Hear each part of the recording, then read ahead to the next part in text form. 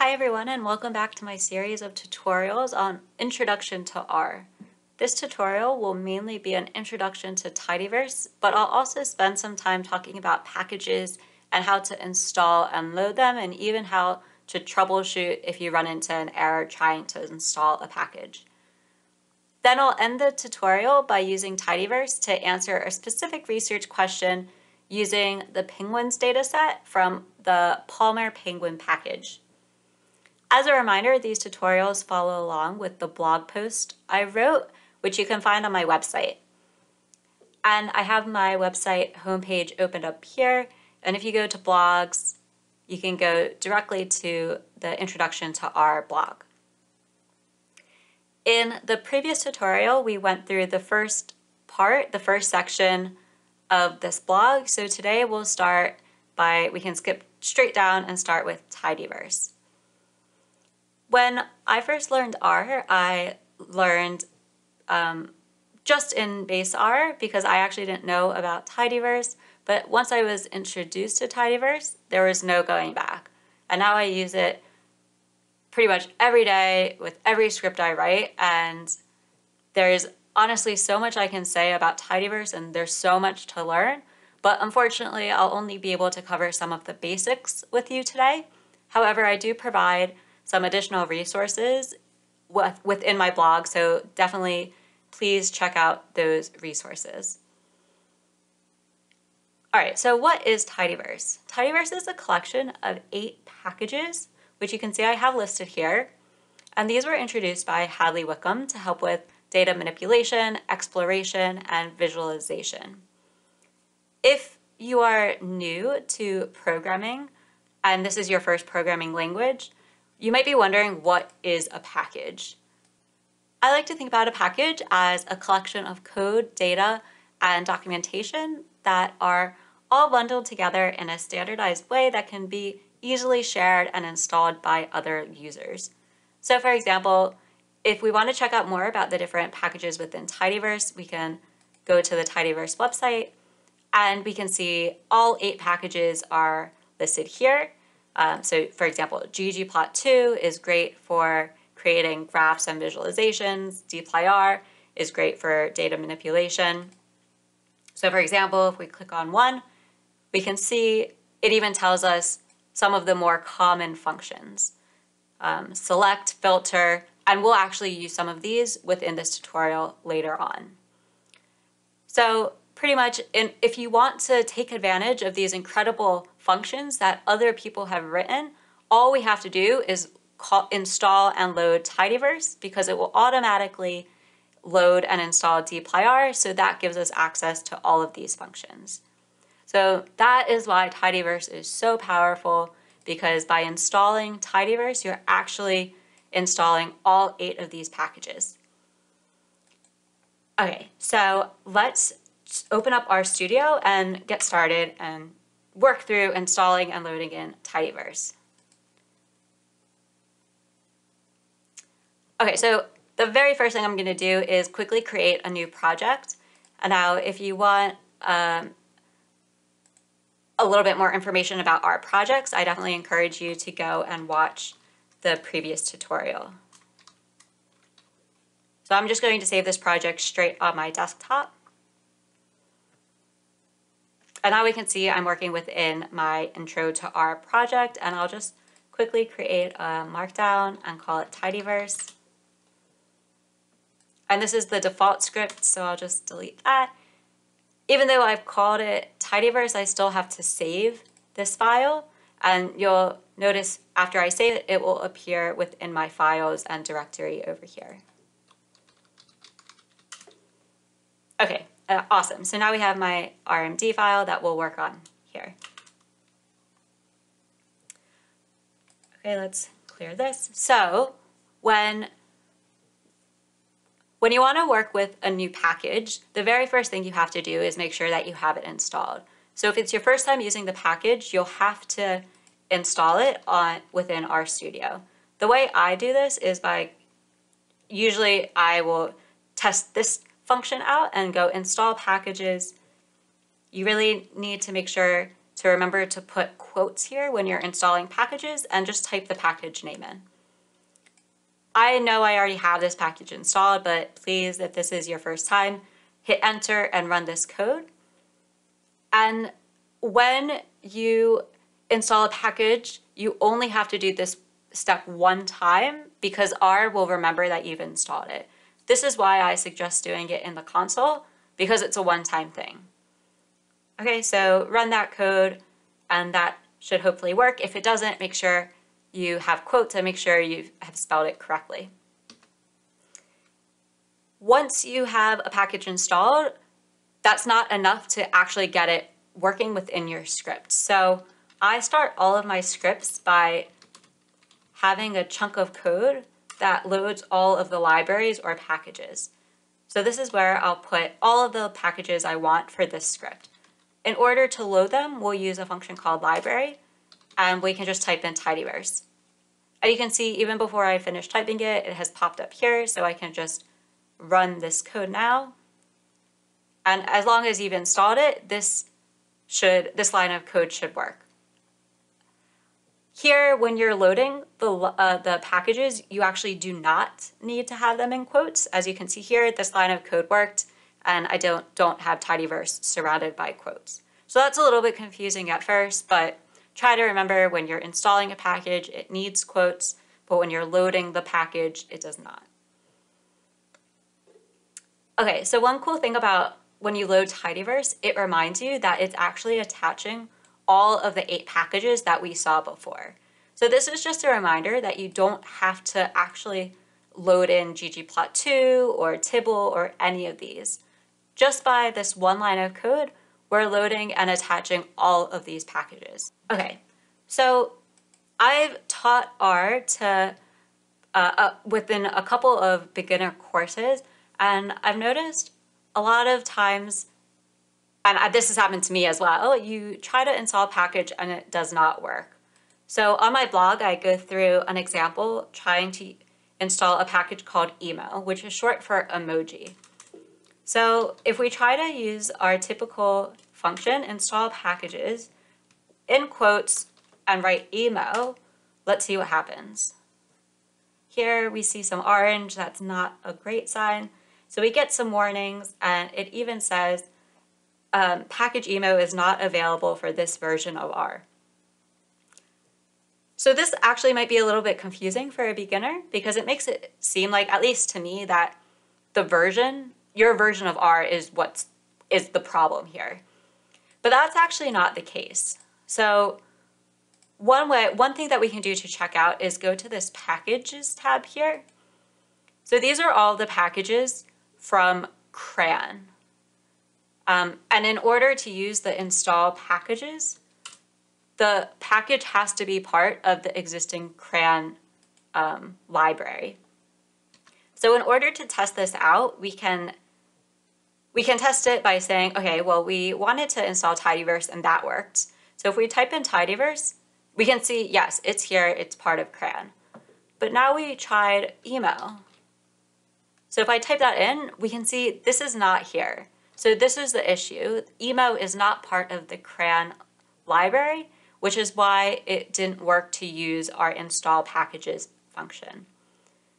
So this is a common problem because not all packages are part of CRAN. So now the question is, what do we do if we run into this issue?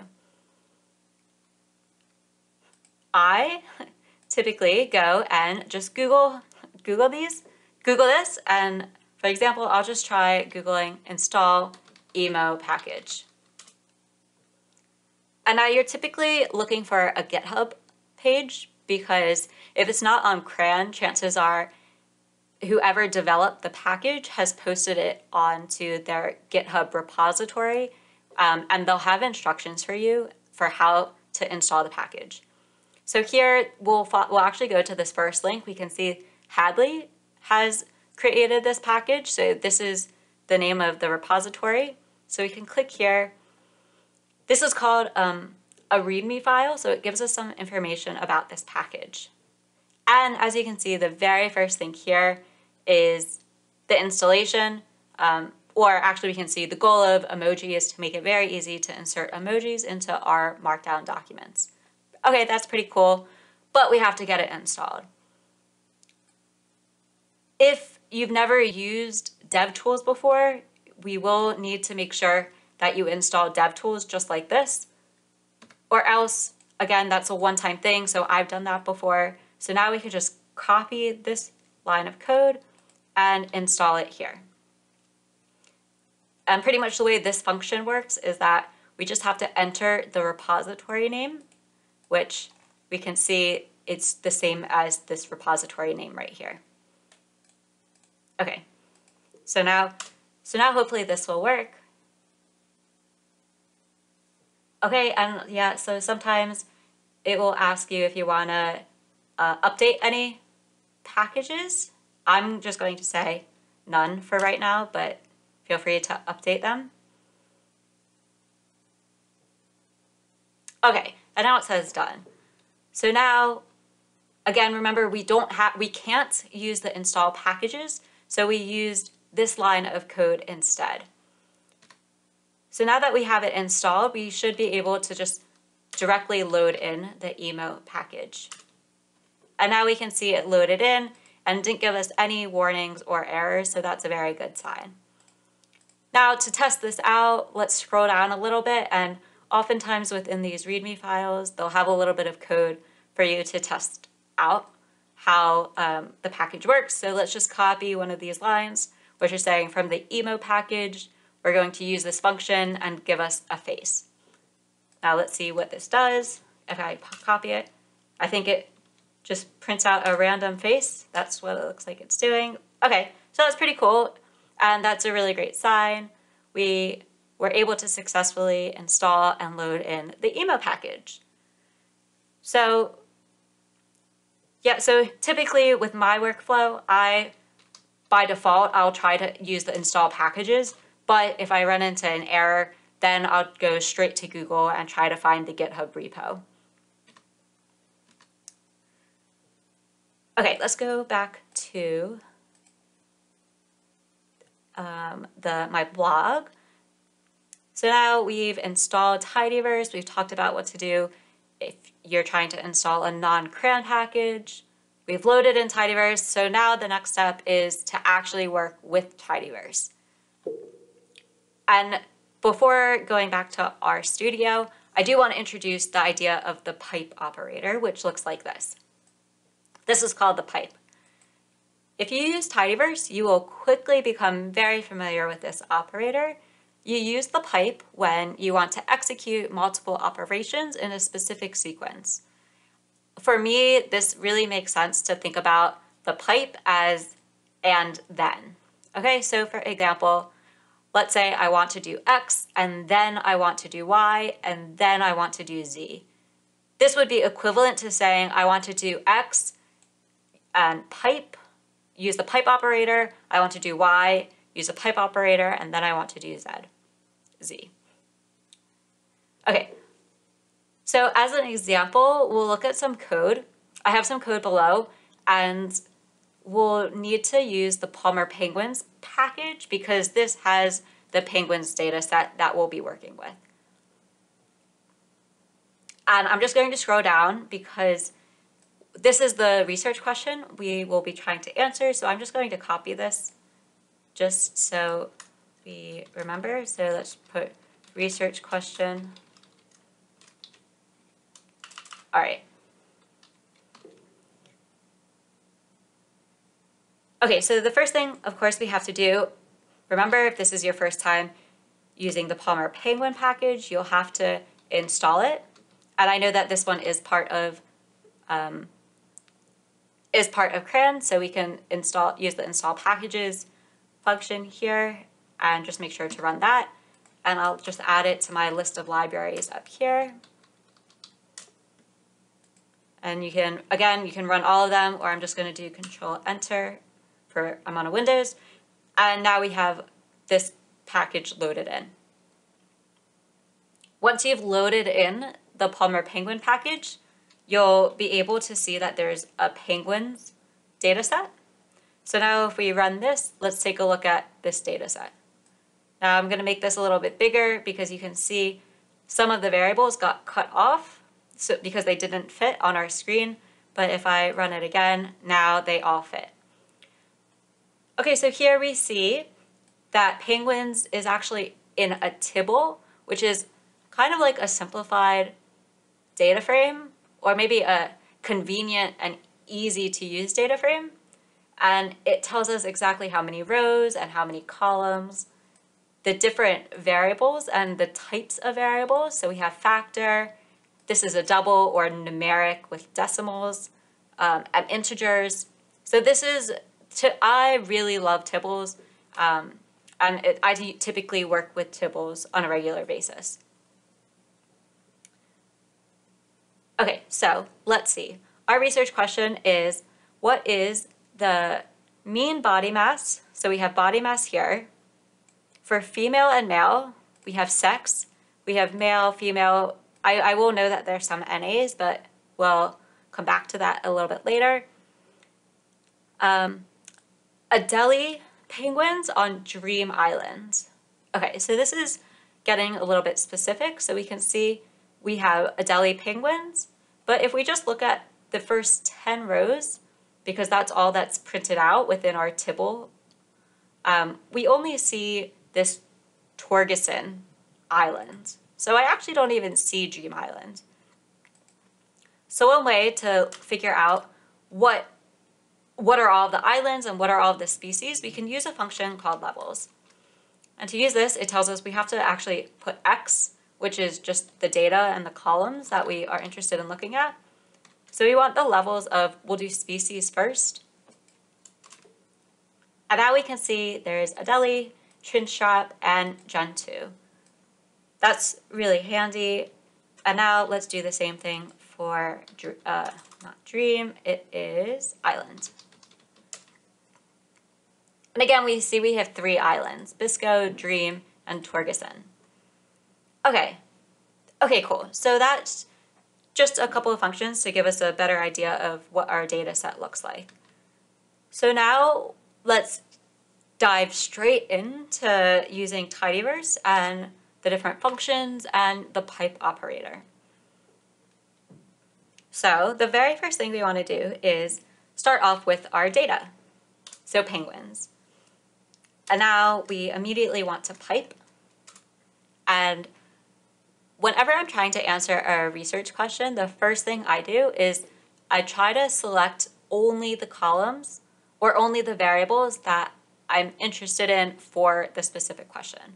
So to do this, we'll use the function select, which remember we saw this is part of dplyr because it's part of the data manipulation. So we'll use select. Oh, and maybe I'll just point that out. You can even see select. It even says here in these curly brackets, it's part of dplyr. So that's really good to know. So for our research question, we want, let's see, what is the mean? So we want body mass. We can hit enter. Species, island, and sex. I believe that is what we want. And when I'm working with pipes, remember it's a sequence of commands. So I like to do one step at a time to make sure it's exactly what I want and there are no errors or problems along the way. So you can see here, I just did Control Enter and it ran this these 2 lines. So all we've done so far is just reduce the data set down to these specific columns. Okay, and next, so I used the select function. So now I'm going to filter the data because remember I only want the Adelie penguins on Dream Island. But here we have all of the species and all of the islands. So to filter allows you to select the rows that you want, as opposed to select, which allows you to select the columns. So filter, now we want species equals Adelie. So let's test that out. It's hard to see the difference because we could only see the Adelie before, but we can see There were a lot more rows before, and we've reduced it down by quite a bit. Okay, so we want Adelie penguins only on dream islands. So this is where we can add an and operator. You could also pipe in another filter, but if you're trying to minimize the number of lines of your code, we can do it this way, all in one line. So we can do island equals dream.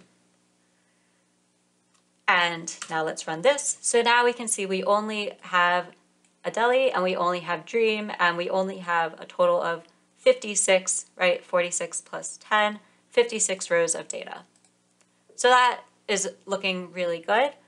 A couple things to point out here with the filter function.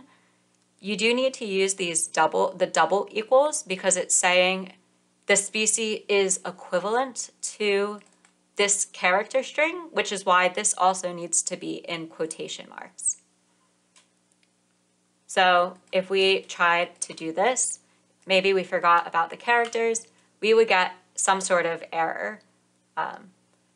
Now, if you run into an error like this, I recommend going through line by line. So we can look at penguins, make sure there's no problems there. We can look at the select, and then we can look at everything. So by troubleshooting it this way, we know that there's an error on this line. And it even tells us Adelie not found. So this might be an indication that we have to put it in quotes. Okay, so now we have the data that we want. So now we have to answer the question, what is the mean body mass? So we have to get a summarized version of this data for both for the total or the average body mass for both female and male. So first, we will use a group by function, and this will allow us to give us the results for both the female and male. So we're going to group by sex. And then finally, now we can summarize, use a summarize function.